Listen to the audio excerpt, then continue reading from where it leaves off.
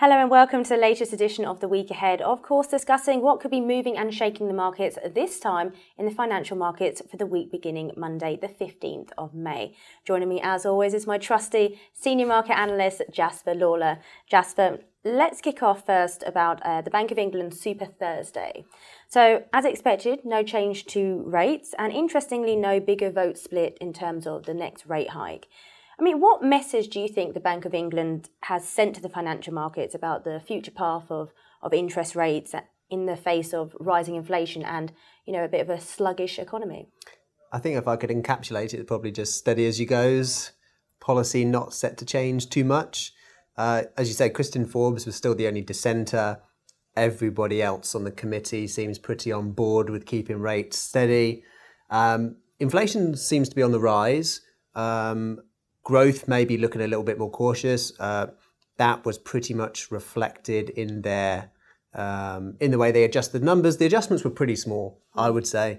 The pound fell off, but I would say that that's just more.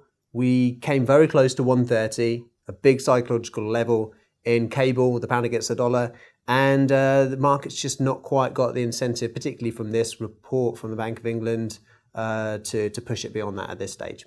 Well, still keeping in kind of the conversation of the UK, we've seen a draft of Labour's manifesto, which has been leaked for Labour. Conservatives are meant to release theirs next week.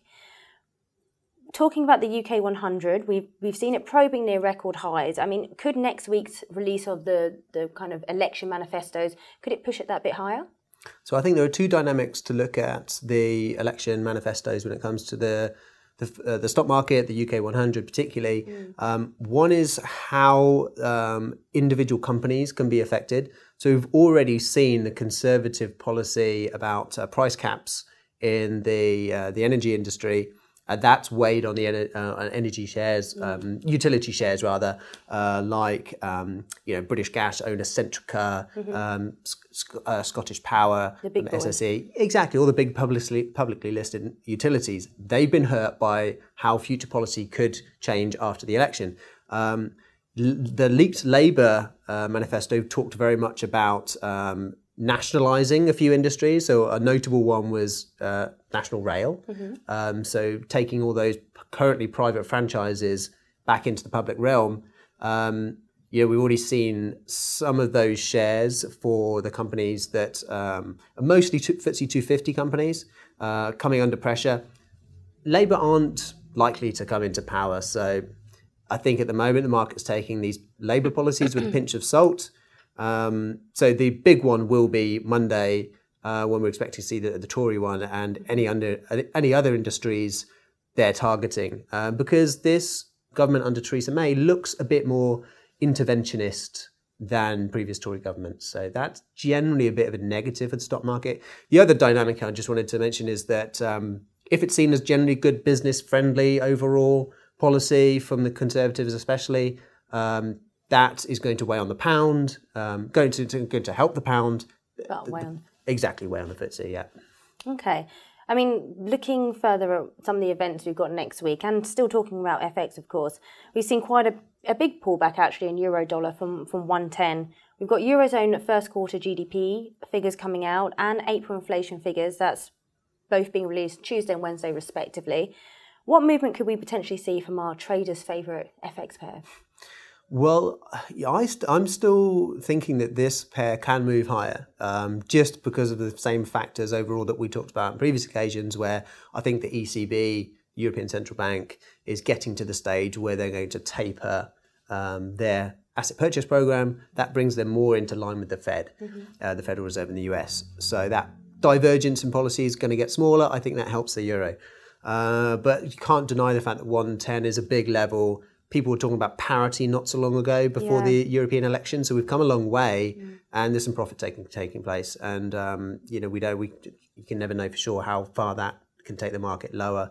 There was a couple of big days lower, which showed there doesn't seem to be much enthusiasm for taking it beyond 110 at this point. Okay. Okay.